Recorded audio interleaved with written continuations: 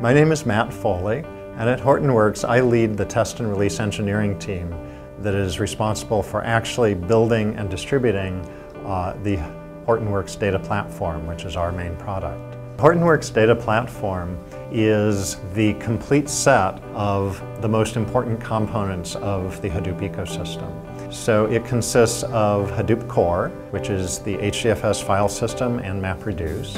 But equally important is HBase, the big table-like system based on Hadoop. There's also Hive and Pig.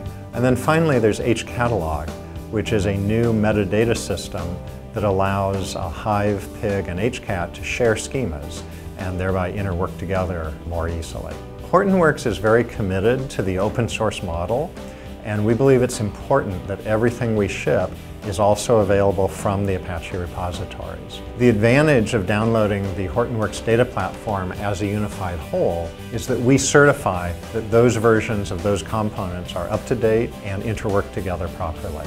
So Hortonworks has an extensive test suite of system and functional tests which test every important feature of Hadoop and HBase in an end-to-end environment of a real job.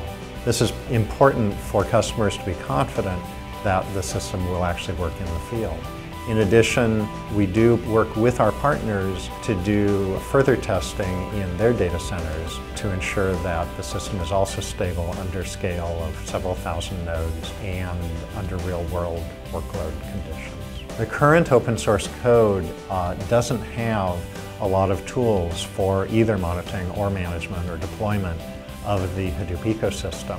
Hortonworks is a major contributor to the Ambari project. This is a new Apache subproject in the Hadoop ecosystem whose purpose is to provide management and monitoring tools. So every quarter this year, you're going to see a significant contribution from Hortonworks through the Ambari project to make the Hadoop ecosystem easier to manage and monitor and connect to people's existing monitoring and management systems in large data centers.